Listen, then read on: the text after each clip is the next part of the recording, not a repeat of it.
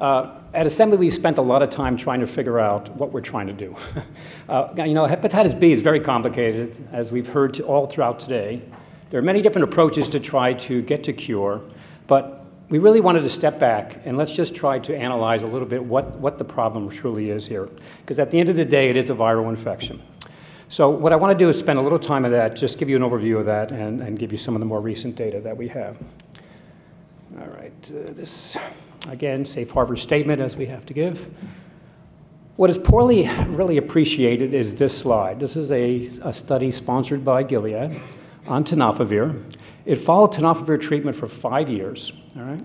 And this was a surprise to me when I first saw it, because I didn't really believe it, given the potency of a drug like entecavir, that you can treat, this is from year 2 to year 5, analyze all these patients that are on multi-year treatment, and look for PCR detectable, right, target detectable, and find 70 to 80% of patients, despite 5 years of treatment, still have detectable virus. Virology 101 is we will never cure a virus infection if the virus is still there. The virus is simply going to reinfect when you take the drug away. So it should be no surprise that you get reinfection, or when you take the drug away, the virus comes back, because there's a lot of virus still there. Just dropping S also is not enough. Let me go back for a second. With entecavir, we took these drugs and when we launched these drugs in 2005, 2006, entecavir and tenofovir in particular, the standard of that day detection was such that every patient, pretty much, unless you had lamivudine treatment first, went undetectable. All right? When we launched these drugs, we really thought these were going to be very powerful antivirals and work like every other antiviral. You treat long enough, you will get rid of the virus. And so when we left these patients, 48 weeks, pretty much everybody's undetectable. Right? What is the issue? The assumption was, as we do with most antivirals, when we go into that zone that we can no longer detect it, we consolidate and it keeps going down. The surprise was it doesn't keep going down. As you can see, there's very little gain for 4 more years of treatment than where we started at year 2. Now, just dropping S down, I know people really love S. Just dropping S antigen alone I don't believe is going to actually lead to cure by itself. Clearly, we have to stimulate something or have something added. Simply because and there's an example of patients. There's a range of patients that have been treated for a long time for different therapies. They have very, very low S antigen. Okay, as you can see, less than 10 ICs per ml. But they all have detectable virus, and this is why they're not cured. There's no seroconversion. So the immune system is not just coming back in, and we're going to clear out these patients once we get S down. So we do believe that cure is not possible if the infection persists. So there's a low-level infection. The reason why nukes don't continue to go down is scientifically unknown. I have no explanation. I worked on entecavir for 12 years. I can tell you know everything about that drug. There is no reason why that drug does not go down to undetectability, true undetectability. Why do the nukes stop? We don't know. But the fact is they do, and this is what makes hepatitis B unique.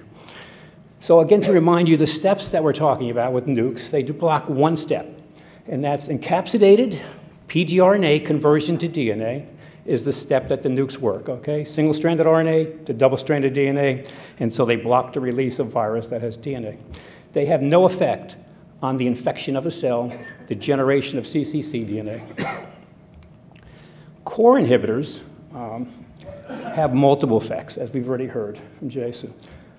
Most importantly, they block encapsulation of pgRNA. If you do not encapsulate pgRNA, you cannot convert it to double-stranded DNA. And therefore, the downstream steps of release of virus, they're really good antivirals.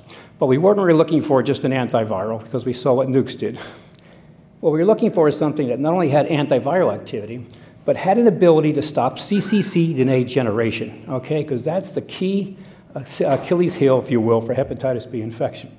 And what these core inhibitors do, what we found, and we've developed a lot of assays to analyze this, is that they actually will pre-melt the incoming nucleocapsid before it can get to the nucleus and deliver the DNA, be converted to DNA. And it's very, very effective at concentrations that are the same as the antiviral activity. This can easily be demonstrated in just standard assays, which makes life a bit easier. If you just look at entecavir, for instance, and you do our standard assays, but here you measure not just viral DNA, which is shown in green at the bottom, but you look at the 3 surrogate markers of CCC DNA, E antigen, S antigen, and pgRNA. We love S also, but we also love all the transcripts, if you will, the proteins that come off of CCC DNA. We want to see them all go down. And as you can see with entecavir, as potent as that drug is, and as you can see, there's no titration. You're down to 0.001 micromolar, okay, a nanomolar. Less than a nanomolar, you still almost get 100% inhibition of DNA. But as you can see, going 10,000 times higher, we still have minimal effect on those markers of cccDNA, again, showing it has no effect on cccDNA. If you compare that with the core inhibitors, the green line, again, not quite as potent as entecavir is. I don't think we're going to find an antiviral that does that. But what's important is all the lines go down in parallel, not just viral DNA, but all the surrogate markers of cccDNA. So when you take this, and what does this mean, bottom line? Core inhibitors are actually better antivirals than the nukes are, especially in hepatitis B. And we had this finding where, we've done thousands of these assays at Assembly now, that the dark blue line is entecavir. We always use it as a control, and we always get this kind of graph, okay? And for most of us, we would never even notice the subtlety I'm going to tell you. Those blue circles, or that blue line, never goes down to 0, okay? We always see this, we just don't understand, it's like an artifact of the assay, but the core inhibitors always do go down, including the combination goes down. If you blow that up, instead of doing percent inhibition as we would normally do, and try to understand this in greater detail, we find these cell culture assays actually mimic what we see in patients, all right? That no matter how much entecavir you add, again, 10,000 times higher concentration, that dark blue line never quite gets all the way down, whereas core inhibitors do. And matter of fact, core inhibitors don't even quite get all the way down, but the combination of the two gets in our hands to a point where PCR undetectability can be achieved. So we're very hopeful that the combination of entecavir, or a nuke, and a core inhibitor is going to get us far more suppressed than we ever were. And if we can truly shut down this virus, good things have to happen. So how do we do this? Okay, at Assembly, we've really focused, as you know, most people know, we've really focused on these core inhibitors. We truly believe in them, and we don't believe we have everything we need, perhaps, but we do want to be the company that has the best core inhibitor. And so we have a pipeline of these. Our first one is 731. It is currently in phase 2 studies, and I'll go over that in a second. Our second compound, second generation, and I'm going to show you the real key of second generation. The 731, the J&J compound, Roche, all these compounds are really first generation. These second generations are 10 to 50 times more potent than the first compounds. Our second one, 2158, just started its phase 1 study this year. And I'm happy to announce that we just recently announced our third compound, 3733, which actually even has more potency than 2158, but maintains all the other properties. These are all from distinct chemical series. They're not analogs of each other. They each have different properties because they're distinct chemical platforms. So the 731, I'm not going to spend too much time on. There is a presentation on Sunday that you can hear the final report, if you will, on the 1B study, 28-day study. But I just want to point out this one slide of a preview of the most important data. I think, first of all, in a 28-day monotherapy phase 1B study, the standard in hepatitis B, and E antigen positives in particular, we get a 2.9 log drop, a mean maximum drop of 2.9. That is as high as anybody's ever gotten, or as further down as anybody has gotten with any inhibitor, including the nukes. The nukes in entecavir is 2.8, tenofovir 2.7, TAF 2.6. So 2.9 is sort of a benchmark now, 3 logs in E antigen positives. Overall, we get about 2.8 logs across E antigen positives and negatives. But the distinguishing feature of core inhibitors, because they do have this different kind of mechanism than nukes, and unlike nukes, you also get the blue line, which is a 2-log drop in pgRNA, or RNA, viral RNA. So again, something you do not see with the nukes. All right, all the details will be presented at that presentation, so I'm not going to go over that one anymore. What I want to go on is just how we're going to try to prove what I've just told you. So we envision, in the studies we've designed, that there are 4 components to actually demonstrating this proof of concept. The first is we have to eliminate the viral load, not just down to where the nukes go, down to PCR, target undetectable. And we have to have an inhibitor in that or some kind of way within that regimen that we block cccDNA formation. Once we get down and shut down the new synthesis of cccDNA, we can then decay away the existing cccDNA pools or infected cells, because no one has shown that core inhibitors can actually eliminate existing cccDNA, so we have to wait this out. Our studies that we've done at Assembly, and we've done a lot of work on this with clinical samples, we believe that that cccDNA turns over in 12 to 16 weeks. And whether it's a cccDNA or the infected cell, it doesn't matter to us. The time frame to flip that entire thing over is 12 to 16 weeks. We also expect that during that time when you shut it down, we should see the surrogate markers of cccDNA going down because it's being eliminated. Then we go into the blind zone, right? Whenever we get down to that point of everything being down to a very low level or undetectable, we have to just do the consolidation time of at least 6 months because, again, we don't want to make the mistake we made with nukes that we got down but not down far enough. And then finally, if you take patients off of therapy, you see if there's a relapse, all right, which is the simplest, best definition of a cure. You get infected, you're treated, and you take away the treatment, the virus does not come back. So here's how we've done these studies, and these studies are ongoing, and we hope to report the initial data at EASL, as these are our plan. So to do the first one, the elimination of viral load, we've done a study called 202. Takes naive patients, e antigen positives.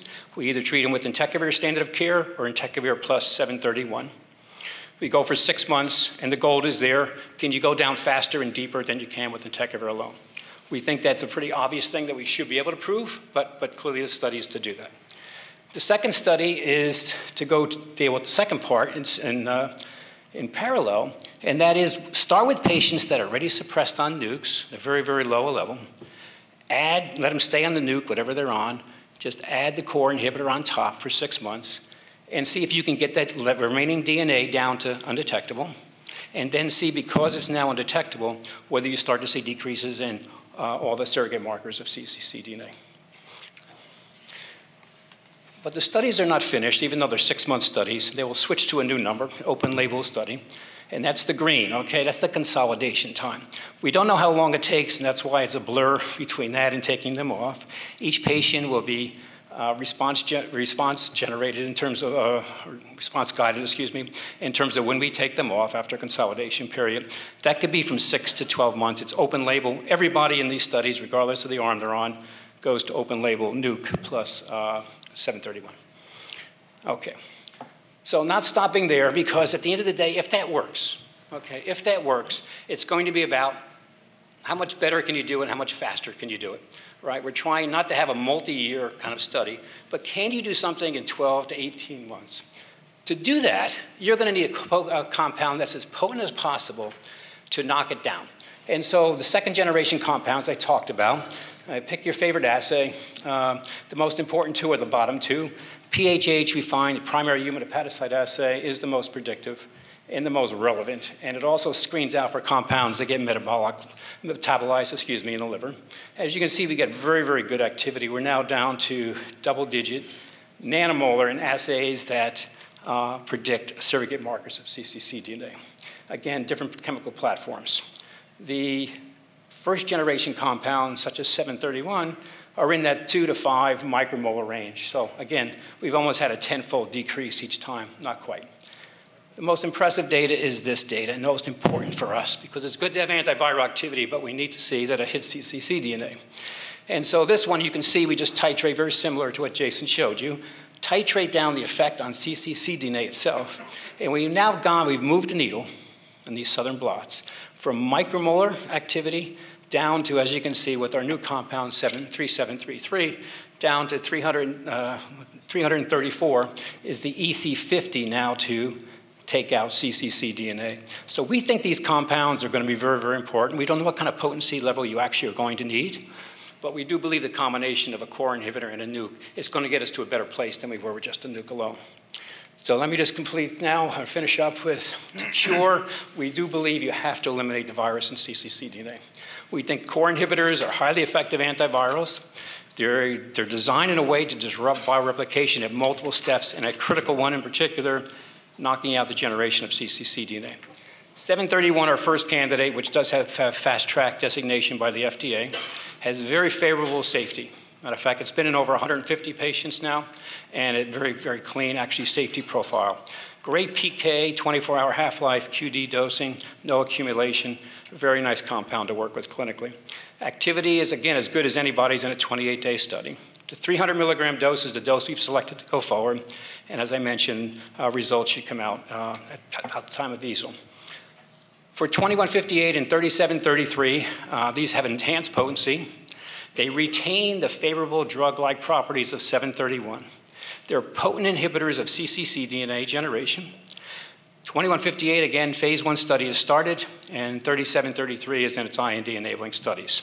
So we believe that a more rapid and deeper reduction will help really eradicate the virus if we can, deplete the cccDNA levels, and hopefully move the needle on cure to something beyond the couple % that we see today. Thank you very much.